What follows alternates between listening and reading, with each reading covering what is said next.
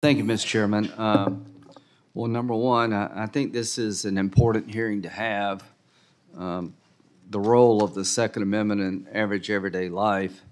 Senator Cornyn worked in a bipartisan fashion to make some changes to background checks, putting money into the system to deal with folks that are a danger to themselves or others, to enhance public safety.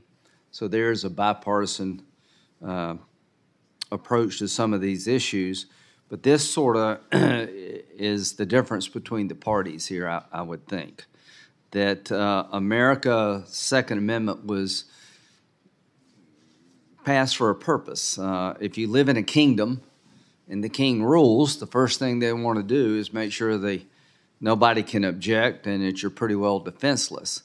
You have to ask yourself, why did we have a Second Amendment to begin with?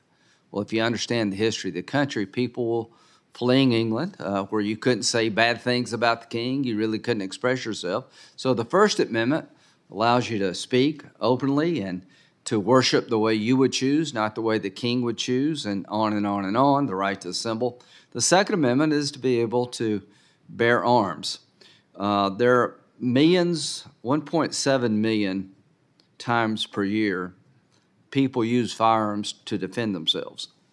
I have a very long list of people who have been able to protect their family, their property, by having a firearm to ward off intruders and people who are acting aggressively toward them, particularly women. And Mr. Chairman, I'd like unanimous consent to put that in the record. Without objection. And what we're trying to do here, I think, is our Democratic friends are trying to make the argument that the Bruen-Heller cases, if they could, they would overturn those decisions. And I think people on our side are going to be unanimous in the idea that responsible gun ownership is part of American society. Guns are used every day to defend Americans, and people abuse the right to own a weapon. And I would hope we could find common ground to go after those who abuse the right to own a weapon, who act irresponsibly and enforce the laws on the books.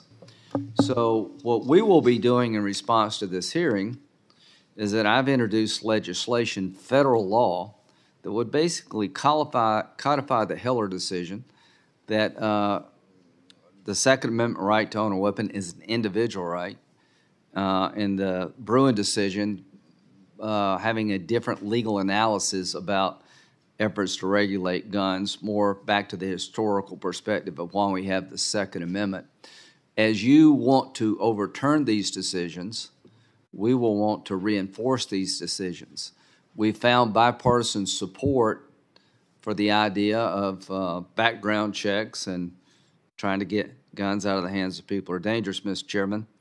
But we haven't had much success in finding common ground on increasing punishments for those who are involved in crime. We're talking a lot about fentanyl, but we haven't done much to deter it. All of us see the laws regarding sexual exploitation of children in need of upgrading. So what I hope we'll find is some bipartisan support to go after the criminal and reinforce America's safety. This is a very dangerous time in America, Mr. Chairman. The policies being pursued in the major cities in this country are not working on the drug front, on the public safety front. And here's the sad news. There's probably never been a more important time to be able to own a weapon than now. The threats to the average American are going up, not down.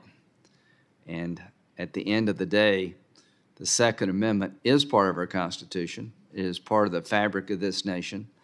There is bipartisan support to make sure reasonable gun ownership reigns, but there will be, on our side of the aisle, Mr.